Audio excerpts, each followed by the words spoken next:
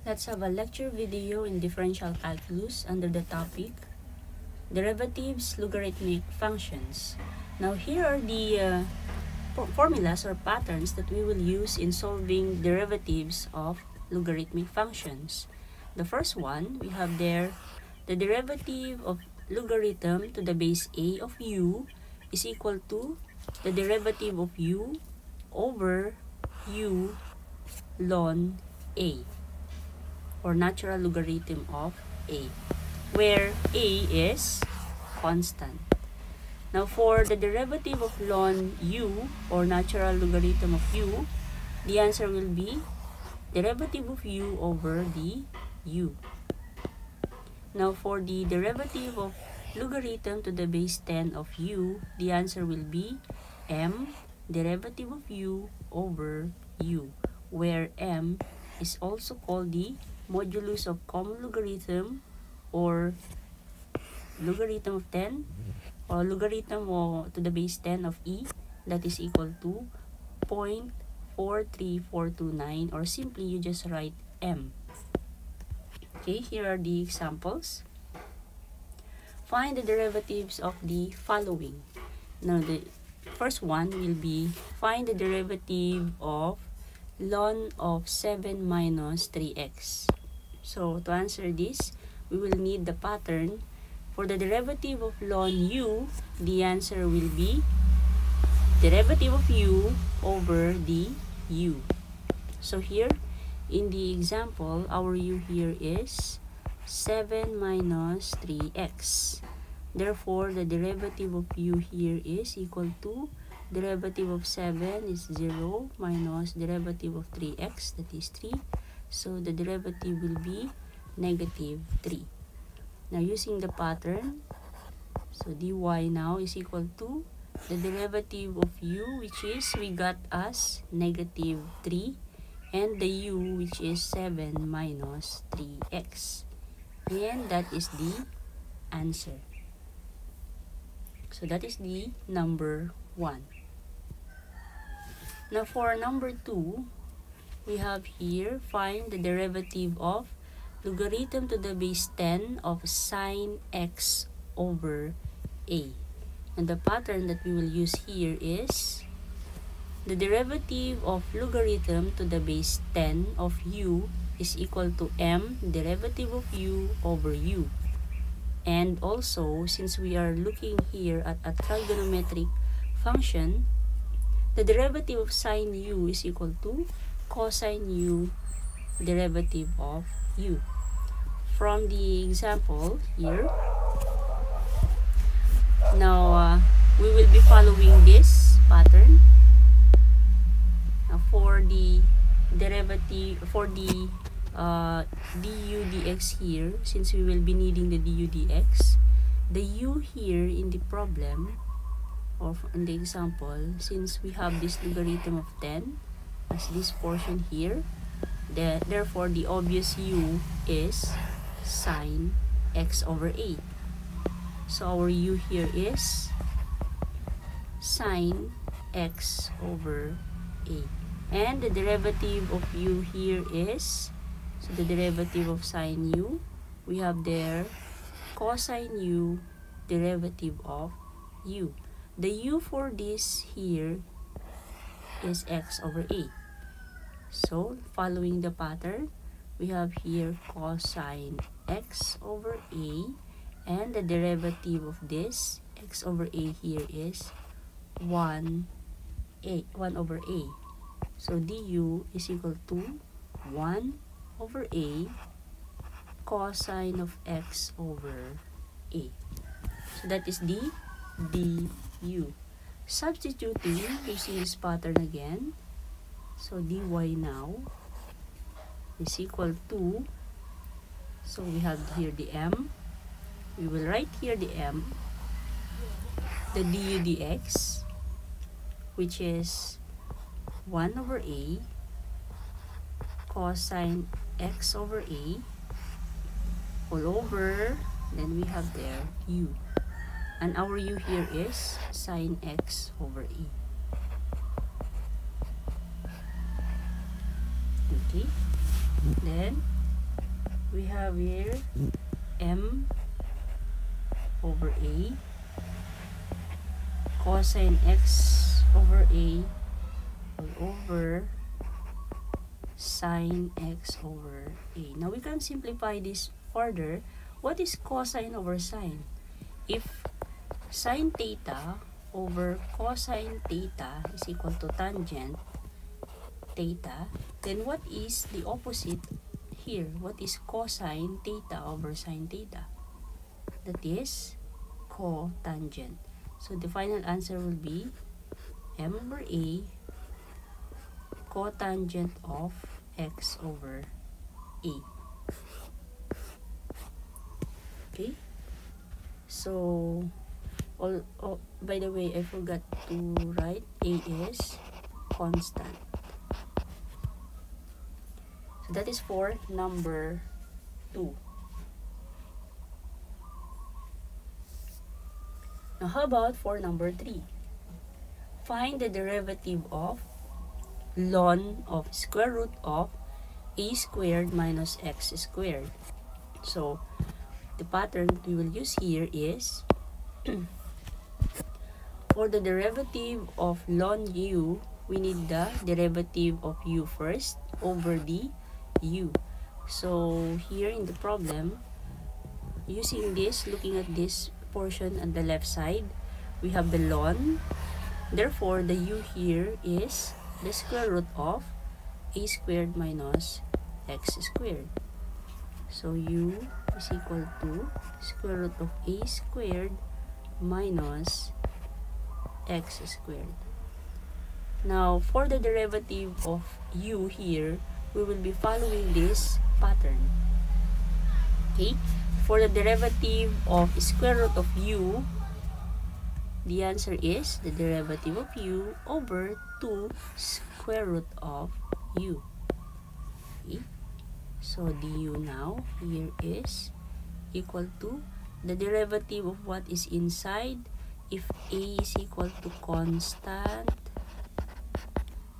therefore this is 0 minus 2x all over 2 square root of a squared minus x squared.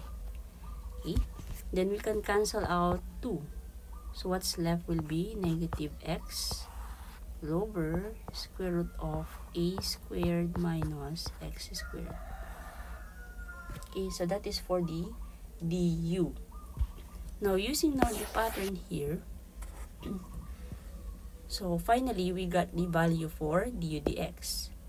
So for the derivative of omega, that is now equal to the du dx. So let's put it here. For the du dx, we have there negative x all over square root of a squared minus x squared all over du, which is square root of a squared minus x squared. Okay, then we are dividing a fraction, so we will rewrite the numerator negative x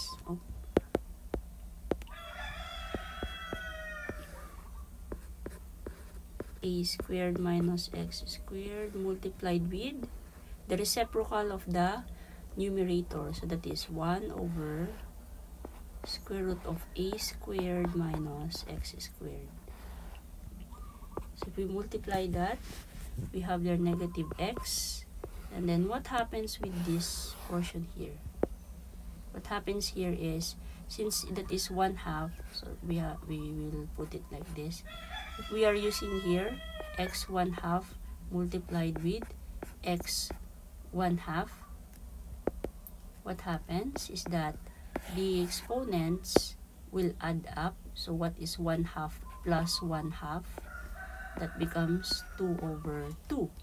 So the answer here will become 1. So a squared minus x squared raised to 1, or simply we just put it that way. Or if I can also accept it as like this. Okay, so that is the answer for example number 3.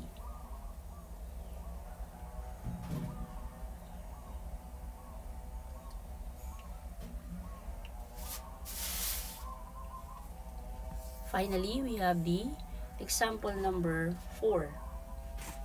So that's a bit longer. So let's solve this one by one. What is the derivative of x ln of a squared plus x squared plus 2a arctan of x over a minus 2x, where a is equal to constant? Yes, this is a bit long, but we can subdivide the solution. So to get the derivative of y, we get to derive first this portion, get the solution for this second portion, and then lastly, we have the third portion. So the derivative of the first portion plus the derivative of the second portion and the derivative of the third portion will be the derivative that we are looking for.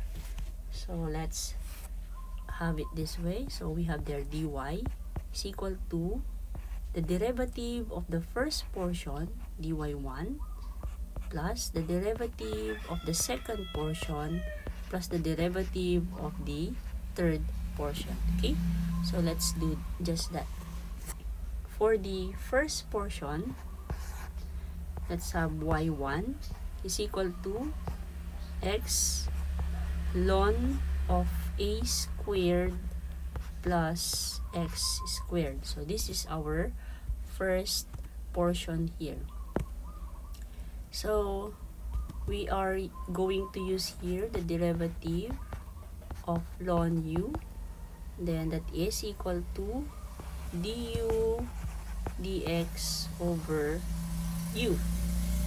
Also, since this is separate, this is our u and then v, therefore we will be using the derivative of a product, which is uv u dv over dx plus v du over dx. Okay, so here we have the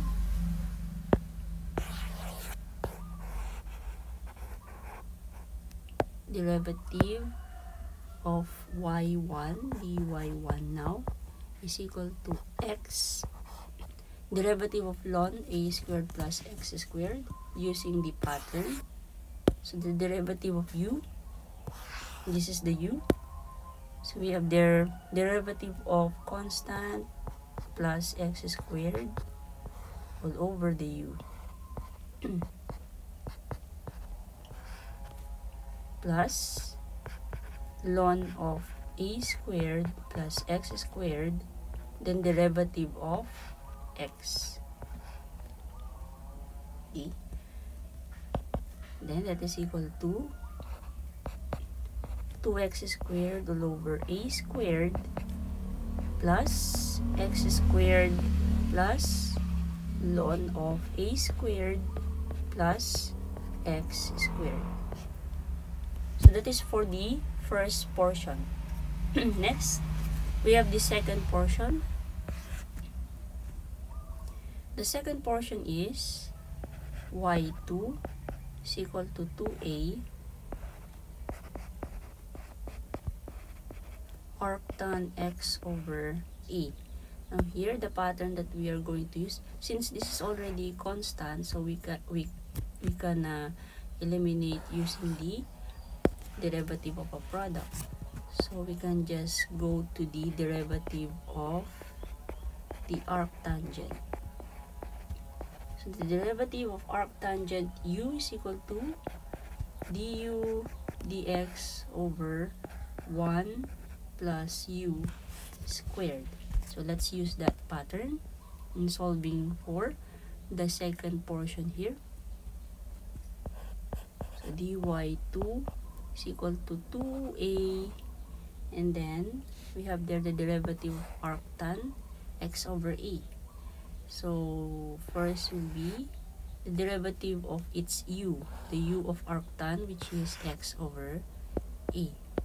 So the derivative of x over a is 1 over a over 1 plus the u squared, which is x over a squared. Okay, so that is equal to, so what is 2a times 1 over a? So that becomes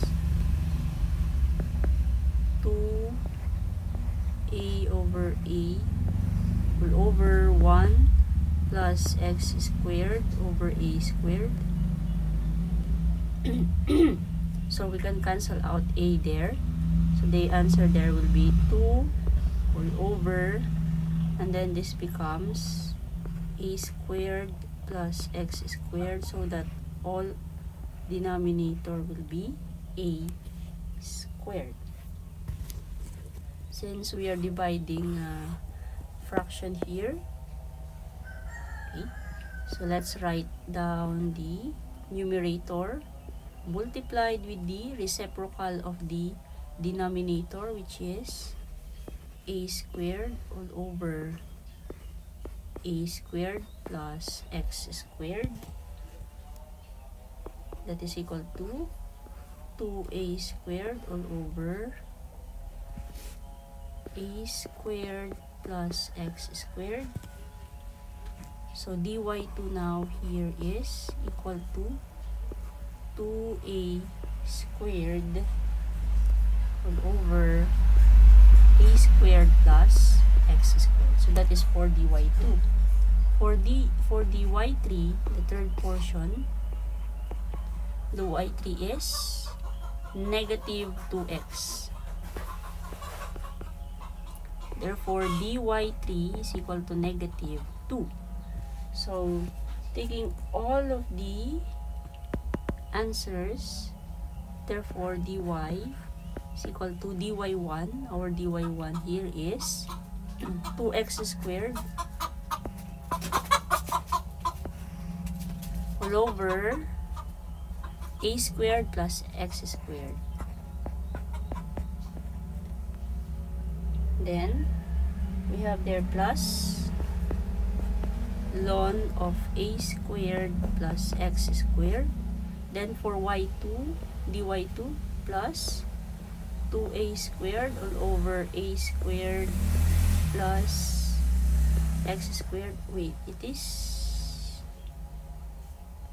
positive. Yeah, that's correct. So it is positive. Then lastly, we have dy3, which is negative 2. Okay, I think we got them all together na. Yeah, I think so. Okay. Then, since looking at this portion here, they have the same denominator. So we can add up the numerator. Their numerator is 2x squared plus 2a squared all over a squared plus x squared plus ln of a squared plus x squared minus 2. Then this is actually 2a squared plus x squared. So we just bring out the 2a squared plus x squared plus ln of a squared plus x squared minus 2. Since we can cancel this out, so 2 plus ln of a squared plus x squared minus 2, cancel out 2 because that is 2 minus 2. So the final answer for dy is ln of a squared plus x squared. So this is for number 4. Okay, so a bit lengthy solution, but if you're looking at it carefully, all we need to do is to divide or to derive them separately and then put it all together.